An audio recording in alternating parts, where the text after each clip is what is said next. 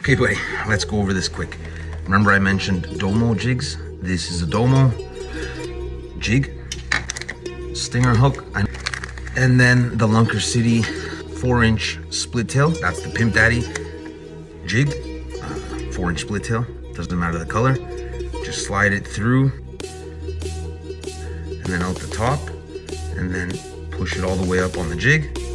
That's exactly what you want. There, that's better. That's stinger hook. So you see that little tab?